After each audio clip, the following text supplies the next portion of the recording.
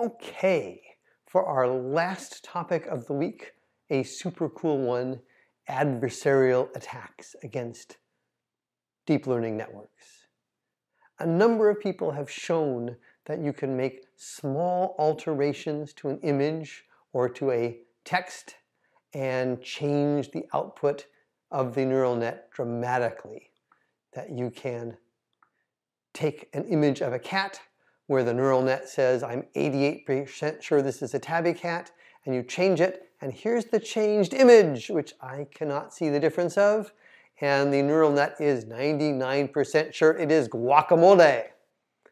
Now, I'm from California. Guacamole is not the same as a cat.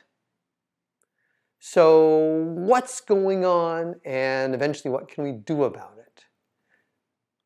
Well, what do people do? They take an image, which has then been run through a neural net. The neural net then says it's 58% sure it's a panda. Then the adversary does some sort of search in the space of perturbations. And we can take this image plus 0.007 times this other image here, which is found by stochastic gradient descent. Optimizing what? Optimizing the prediction of the resulting image, here it is, or it looks the same to the human eye, such that it gives it a prediction that's different. In this case, it's 99.3% for sure it's a gibbon. I think that's a monkey, not a panda. Right? So again, to be clear, the adversary is doing a stochastic gradient descent in the space of inputs, of perturbations. Right? A perturbation is a small addition that's done to the original image, and that gradient descent is optimizing an adversarial loss function, trying to maximize the probability that this resulting image is given a different label, such as gibbon. Works frighteningly well. And it seems like you shouldn't be able to do it as generally as one can, but here's a cool example of something done in 3D. Make an image of, no, this is a real toy turtle. Whoa, go back. Show me my toy turtle. A toy turtle. This is Seasail. And what you see is it thinks it's a rifle. The neural net with high probability classifies that as a rifle. They've subtly changed the texture. That one, original one's a turtle. It's a turtle either way you rotate it, it's still a turtle. But with the new surface, no matter how you rotate it or flip it, that is with high probability a rifle. Whoa, very strange. That's an espresso. That's sort of cool. You can make things look like other things. Cool, or scary, or whatever. So what's going on under the hood? Well, think about what's happening. We have some very high dimensional space, which is the image of the turtle, or the panda, or the cat. I've shown it here as x1 and x2. We have a bunch of black dots, which are turtles, and a bunch of red dots, which are maybe rifles. Why are they so close? Well, remember, we're sitting in a high dimensional space, and every point is close to every other point in this high dimensional space.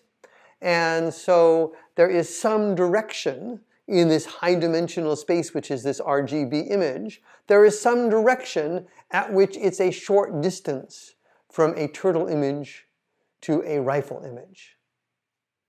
It's sort of a consequence of being in a high dimensional space that there's a lot of ways that you can change this image, and some of them will be closer to something that something else thinks. Put differently, in high dimensional spaces, these decision boundaries that separate the blacks from the reds, the turtles from the rifles, is a complicated, slightly wiggly, messy surface because it's very high dimensional neural net. So in general, these sort of neural nets are subject to adversarial attacks. Now, can one defend against them? Well, yes is really the answer. And in some sense, the defense looks like something that you would think of as a regularization. If you regularize well, you smooth that decision surface. And we're not going to cover them, but there are terms like defensive distillation, where you project down so that things become smoother, or feature squeezing, where you take a bunch of input vectors x and collapse them together such that anything which is very close to the original vector is mapped to the same point, so you can't make a tiny adversarial change in every possible direction. More generally, and I pointed to a nice paper, it's fun to look at this, you can, as a designer of a network, run an optimization which is anti-adversarial. So, what is the adversary trying to maximize? The adversary is trying to take the input, find a small perturbation to an image that changes the label to something else. As the neural network trainer, you can now try and minimize the objective function that the adversary is trying to maximize, right? And this is in theory a horrible search. The adversary is searching over lots of perturbations that one of which will potentially take your input and give it the wrong label. You are then searching over the weights, right? You're training the network, searching over the weights to find a weight set such that the new weights have the property that no small perturbation of the input can mess up the output. That's something to think about, but it's just a loss function, and clever people have shown that you can use gradient descent once again to optimize such a loss function under some special restrictions. There's always math on the class of perturbations, but one can in fact train the network such that no small perturbation of a given class with a measurement of small can in fact fool it to give a different output.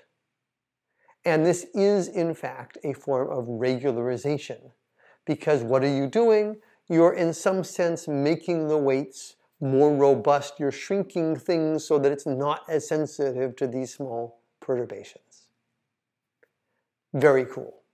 The predator-prey competition goes on because you still have some class of perturbations against which you're robust. Have fun, enjoy the homework.